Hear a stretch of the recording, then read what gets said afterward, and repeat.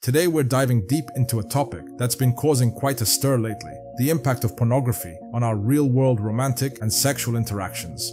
You see, the accessibility and intensity of pornography can have a significant effect on our brains, and it all comes down to those underlying neurobiological mechanisms.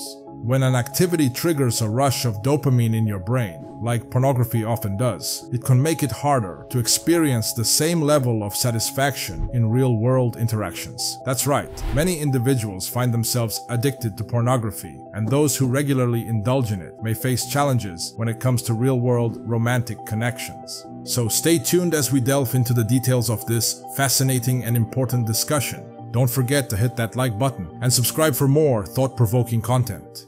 Let's get started. So I was starting to get a lot of questions. I was kind of surprised. I thought, well, I'm male and, maybe that's why they feel comfortable asking. But people were saying, we're asking about pornography, and they were asking, I'll just be direct about it. They were asking whether or not masturbation was bad. They were asking whether or not masturbation with ejaculation was particularly bad. And here's my stance on this. I'm a biologist and a neuroscientist, not a psychologist. But what we know for sure is that if an individual repeatedly engages in this circuitry, let's say masturbation and pornography with increasingly potent forms of stimulation that are on a screen, a couple of things happen. First of all, what's being reinforced? What's being reinforced is a high dopaminergic response to watching other people engage in sexual behavior, which is very different than being in a first-person sexual experience. So right there, that what's being reinforced is not actually any kind of improvement in communication skills. It's voyeurism. And as these questions started to come in more and more, I started to realize there was a lot of kind of undertones of people talking about fear of or experience with sexual dysfunction that clearly pornography can lead to. And here I'm specifically talking about males. I actually don't know the literature on females. It's not about the masturbation itself. It's about the impact of pornography. When you keep watching it, you're essentially training your mind to adapt to an unrealistic world. It's like flipping through different sexual performances in a matter of seconds, and that's where things get messed up.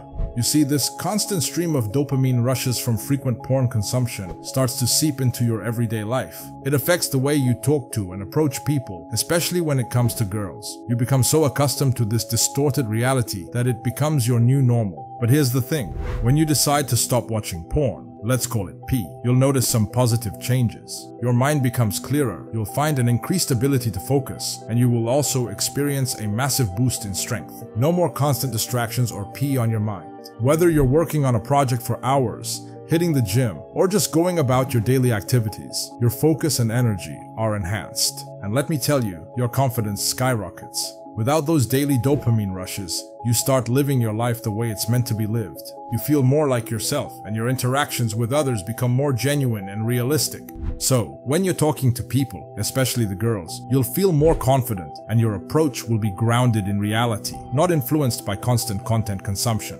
Also, dopamine seeking is what triggers the increase in testosterone. But as we just talked about it, with repeated dopamine seeking or triggering of dopamine release, it starts getting diminished. So pretty soon that behavior is not causing the release of testosterone. Now people are just doing it compulsively to try and get some little droplet of dopamine out of their brain. I personally think that porn and the availability of porn is a real detriment to the developing brain, especially to the developing brain. Yeah. There's an additional issue with pornography, which is not often discussed, which is that, remember, guys in particular, the brain is a learning prediction machine. And I'm not trying to say that all pornography is bad, but there are good data to support the idea that if your brain learns to be aroused by watching other people have sex, it is not necessarily going to carry over to the ability to get aroused when you're one-on-one with somebody else, right? Especially young kids who are consuming a lot of pornography, the brain is learning sexual arousal to other people having sex. So you're going to program yourself into being a voyeur? Or just create challenges in sexual interactions with peers, with a real partner. What we want to emphasize is that when it comes to its availability and the extreme forms out there, it becomes a seriously powerful stimulus. It's a lot like other intense stimuli, such as incredibly tempting food or extreme experiences like bungee cord jumping. They all set a threshold for that release of dopamine in your brain. Now, here's the kicker. The higher the dopamine peak, the deeper the drop that follows. And we're not just talking about returning to a baseline here. We're talking about dropping even below that baseline. So it's not about categorizing these things as inherently good or bad. It's about recognizing that they need to be managed wisely. See, when people keep chasing those dopamine peaks relentlessly without achieving them, it's often because they've overindulged in that activity. That's when it's crucial to consider taking a break, giving your system a chance to reset itself. Makes sense, right? And the interesting part is, the same principles we're discussing here about pornography can apply to other areas of life, like food or even real sexual experiences. So it's all about approaching these potent stimuli with caution and balance. If you enjoyed this video and found it valuable, please show your support by giving it a thumbs up and hitting that subscribe button below. We love hearing from you, so please drop your comments and questions down in the comment section. Your feedback keeps us going and helps us create more content that you'll enjoy. Remember, self-improvement doesn't stop here. Keep exploring, keep learning, and keep growing.